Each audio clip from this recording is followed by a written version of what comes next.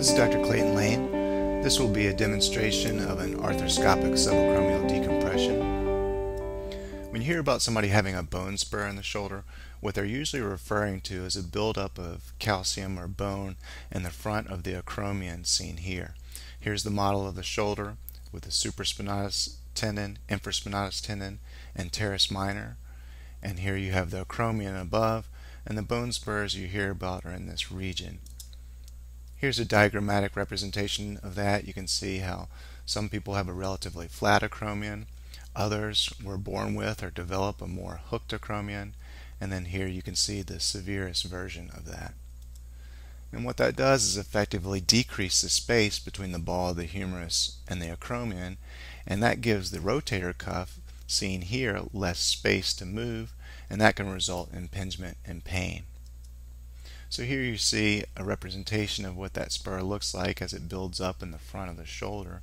And in the video you're going to see a view from this perspective. This is the camera coming into view underneath the acromion.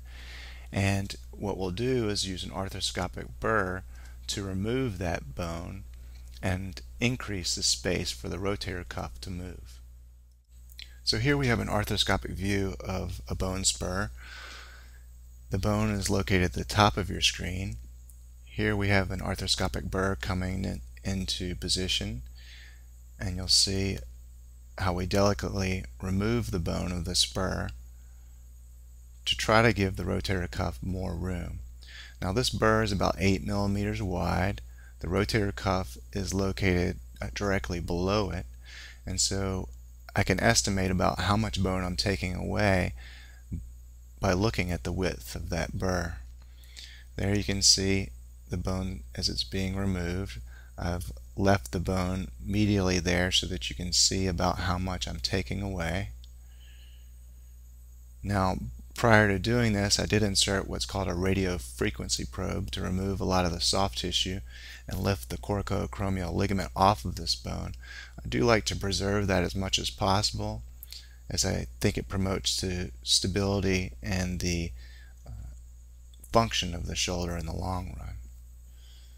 And there you see, remove that last bit of bone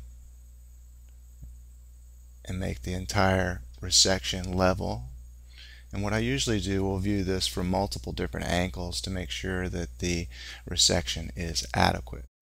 Now usually bone spur removal in itself is not a definitive treatment for shoulder conditions.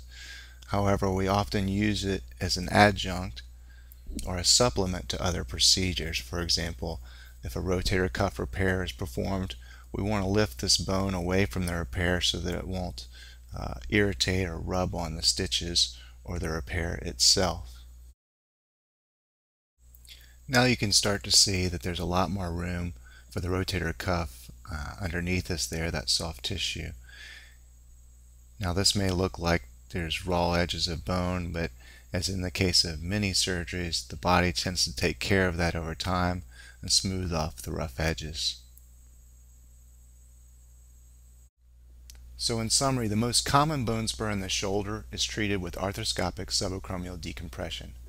Bone spur removal is usually a supplement to other procedures in the shoulder, such as a rotator cuff repair, rather than a definitive procedure in and of itself. Thank you.